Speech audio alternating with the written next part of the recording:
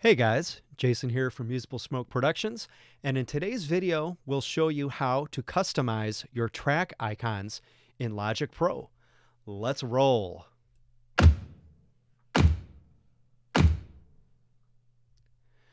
All right, so what we're going to do is, to start, we're going to find an image that we'd like to use.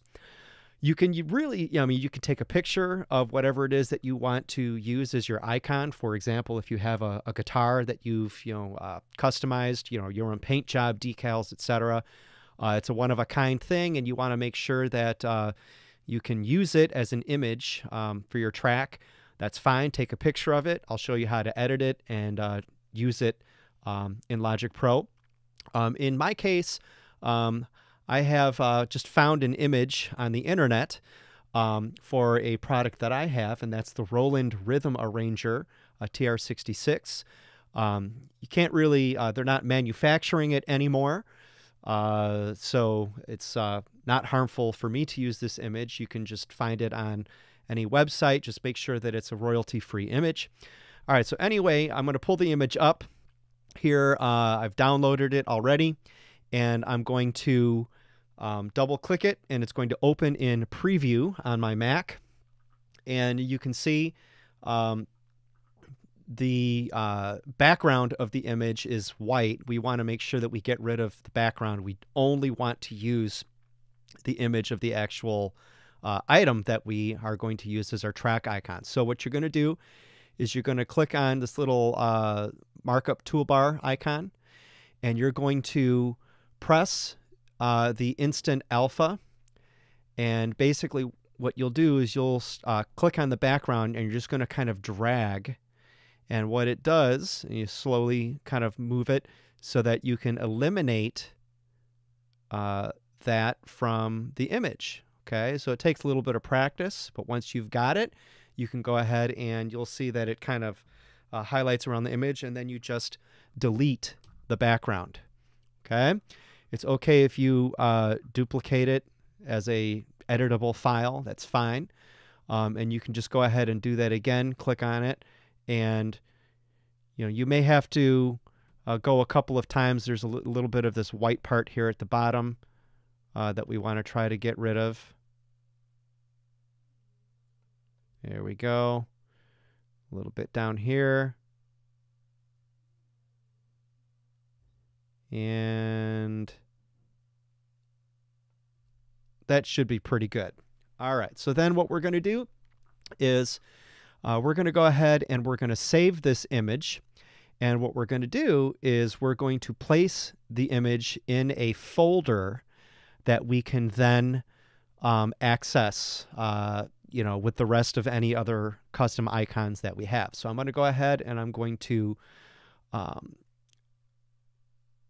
save this to my folder, and I'm going to go ahead and just move it to, and what I'm going to do is I'm going to move this over to this folder here. There we go. And I'm going to go ahead and go to, let's see here. Actually, I think I just clicked on the wrong folder. Yep, okay. So I'm going to go ahead and go down to Pictures. All right, and as you can see, I have created a folder here, Logic Pictures, and I'm just going to go ahead and save this. There. All right, cool. So I'm done with this. Go ahead and click out of it, and now I can open up Logic Pro. So what I'm going to do here is I'm just going to create a new project. I'm not going to save anything from this project. This is just to get me in here for demonstrating the process here. So I'm going to go ahead, I'm going to go to my first track that I want to use the custom icon. And if I just click on this icon over here, let me go ahead and make this a little bit bigger. All right, so if I go ahead and I click on that icon, or control click or right click, it'll bring up my stock icons here, for drums, percussion, bass, guitar, all this other stuff that comes with Logic. But if you go down here to where it says custom icons, These are all the ones that I've already added. I can click on this plus sign and it will open up my folder. You have to, of course, find it, designate the file path, but I'm going to go ahead and go to Logic Pictures. And here is the one that I have just created, this Roland RA copy. I'm going to go ahead and open it. And now I go to Custom Icons, and it is going to appear right there at the bottom. So there I have now created my custom icon that I can use for all of my projects. All right, and again, this just kind of helps customize your experience here in Logic, and it allows you to keep track of your tracks a little bit more easily. It puts a little life and pizzazz and color in your projects. So once again, I hope that you found this video helpful. It's my goal to kind of share with you guys what I've learned along the way, and if it helps somebody, that's the whole point, is to help each other learn. So again, I wish you well. Good luck in your music making.